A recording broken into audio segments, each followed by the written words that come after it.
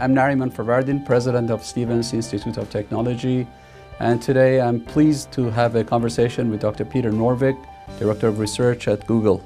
Good morning, Peter, and welcome to Stevens. Good morning, great to be here. Thank you very much for taking time from a very busy schedule to join us. We look forward to hearing your talk this afternoon, but I thought I would take advantage of this opportunity to ask you a few questions that I think thousands of people would be interested in hearing the answers to. We've all been hearing about artificial intelligence for many decades.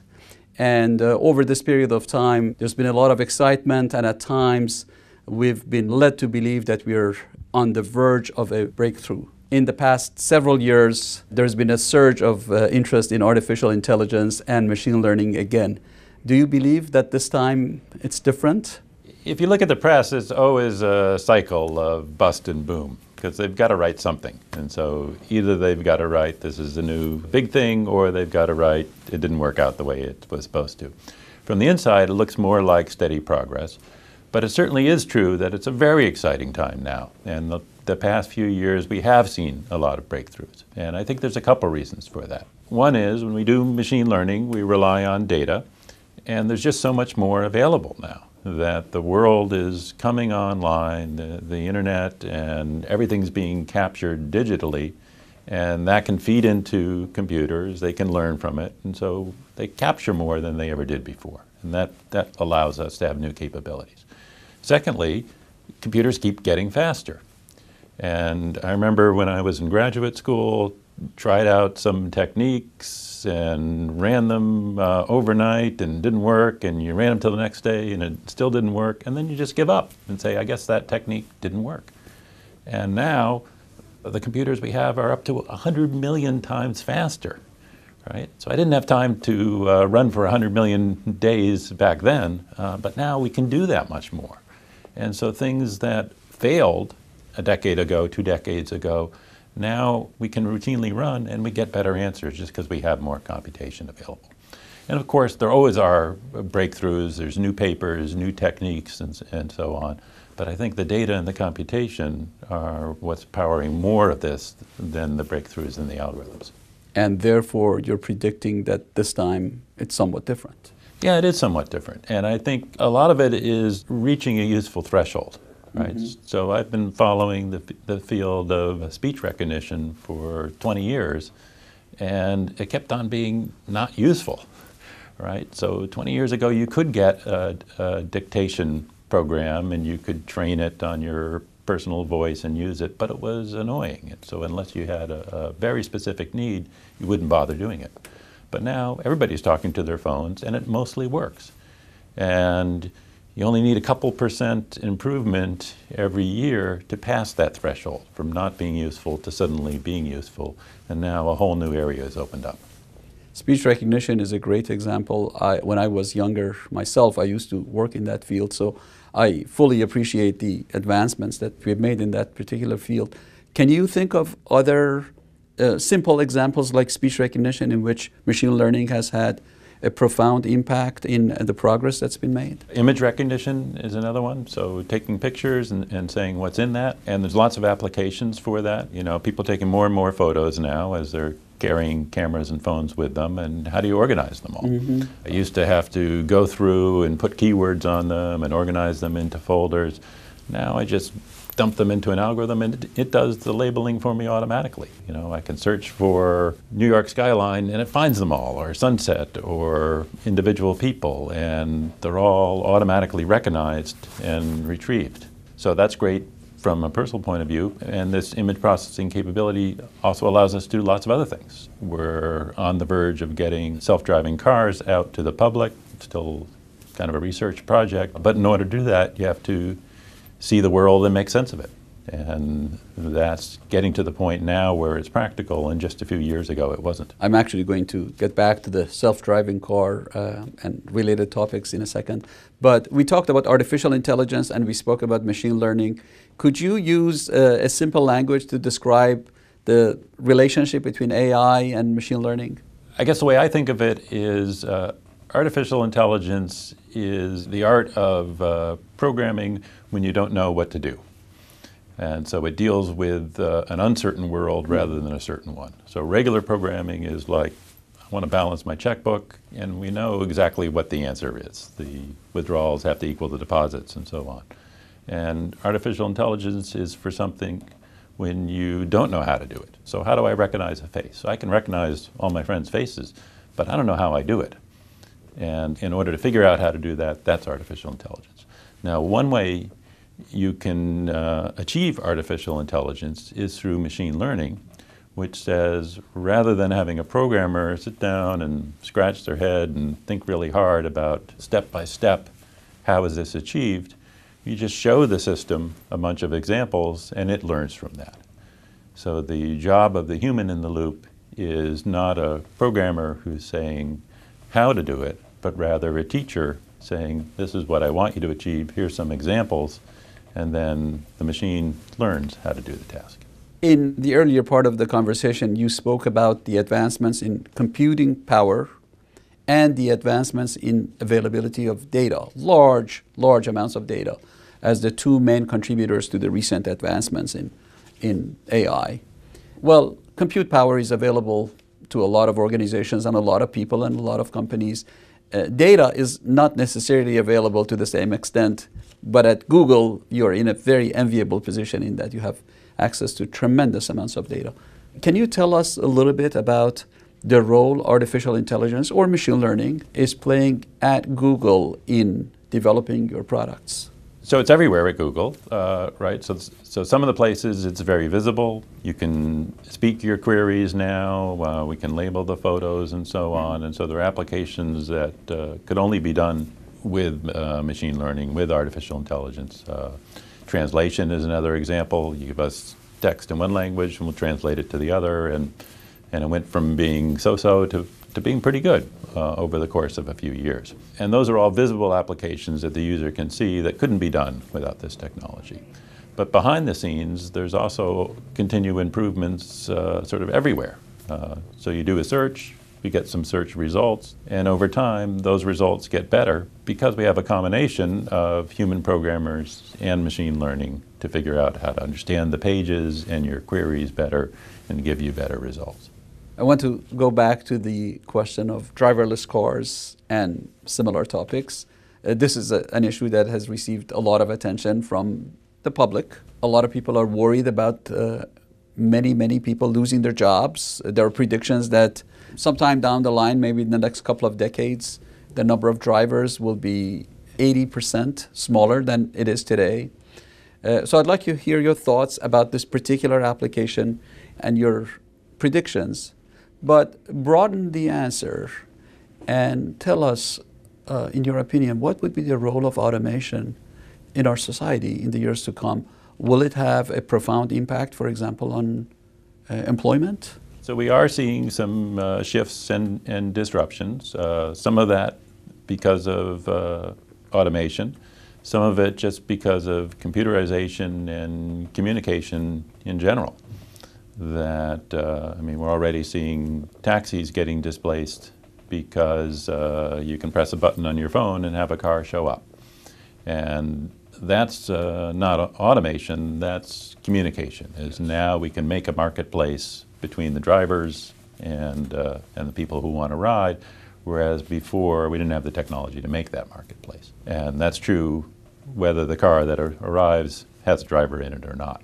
There is a possibility of not having a driver.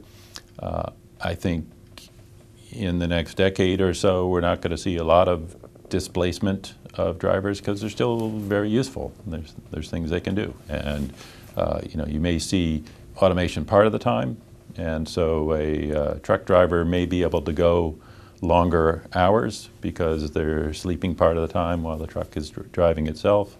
But you still have to load and unload and sign papers and do all these other things, and so I don't think you'll have trucks without any driver at all for a very long time.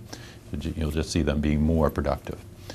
And in general, I see this trend of this technology allows society to be more productive, so there'll be more wealth to go around, but there'll be some disruption, and some of the jobs will change. And you see a wide range of predictions for how many jobs are subject to automation.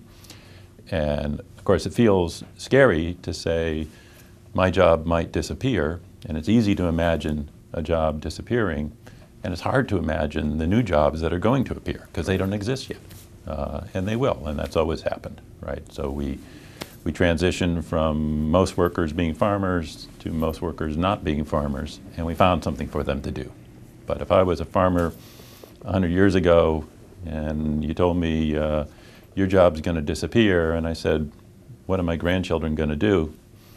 And if you told me they're going to sit in the tall office building at a desk for 8 hours a day, I would have said, oh, come on. Nobody could do that. That's not a real job. But that's what happened. And something will happen in the future. We can't quite see it. And there'll be some disruption and anxiety when we make the transition.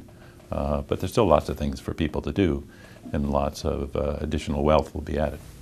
We talked about driverless cars, and as I said earlier, it's receiving a lot of attention. You read a lot about what's happening. You read about Uber's activities in making sure that Uber cars can be driven by machines as opposed to human beings. Are there other sectors of the economy that you believe machine learning will have similar applications in? The financial sector, maybe healthcare or the like?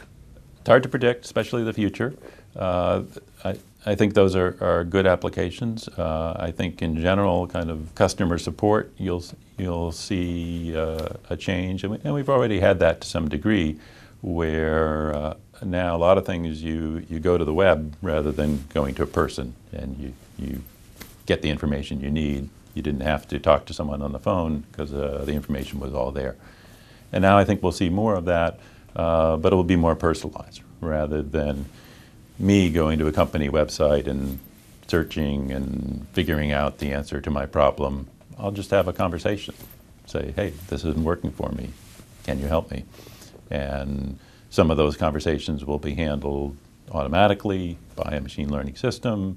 And if it doesn't quite work, I may get shifted over to a human operator the way I do now. Of course, now it's really annoying when you get into one of those phone tree systems and it doesn't quite understand you and it gives you options and none of the options are quite right. I think it'll feel much more natural when you can have a conversation rather than press 2 to do such and such. Incidentally, it's also equally annoying when you speak with somebody who doesn't know his or her job. That's right. That happens too. Yeah, right.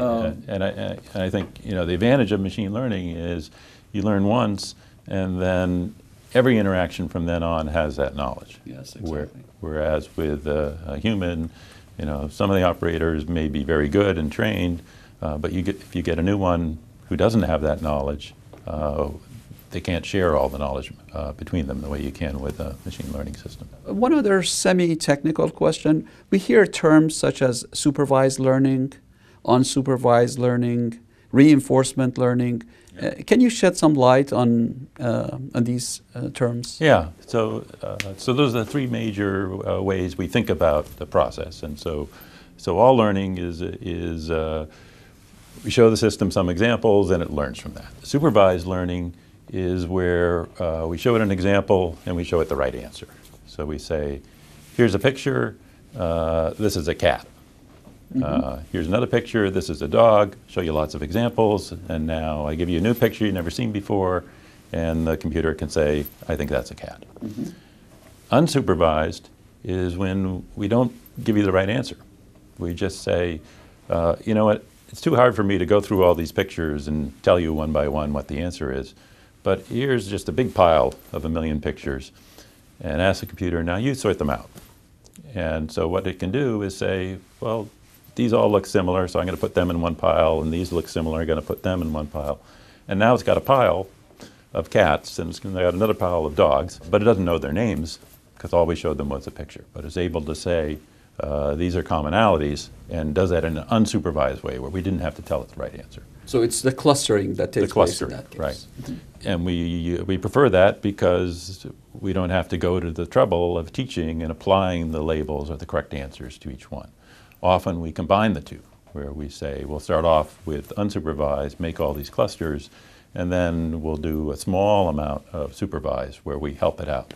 and say, you know, this cluster here, we call that cat. This cluster we call dog.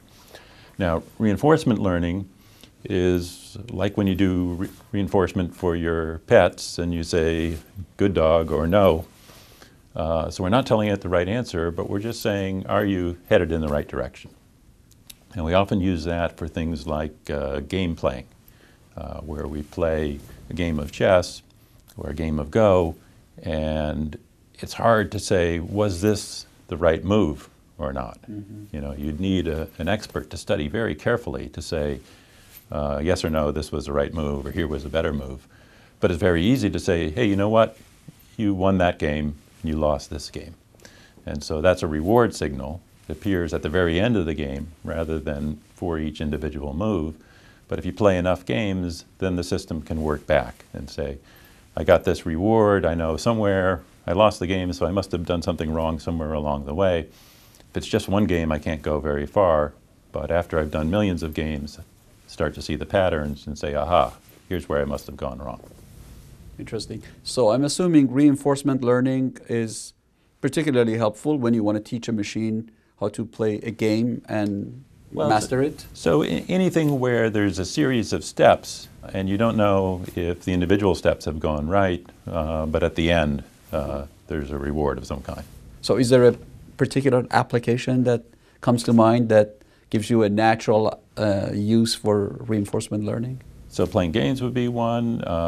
You could think of things like navigation with self-driving cars, and of course there's supervised and unsupervised parts to how to do the self-driving car. But you could say, if I make these series of moves, is that right? Or, you know, you're taking a ride, at the end you get a chance to rate your driver, right? And you say 5 stars, that was a great ride. Or, you know, 1 star, it was too bumpy. Yes. And then next time the system can say, okay, I'll try to be smoother in the way I accelerate or corner or whatever. Interesting. I guess we're running out of time. I'd like to ask you one other question that a lot of people ask me when it comes to artificial intelligence and its future and its impact on society, and that's the ethics of artificial intelligence. I'm sure you've thought about this and you've had lots of discussions. Tell us about the ethical aspects of AI. Yeah, so it's a big question. We think about it all the time.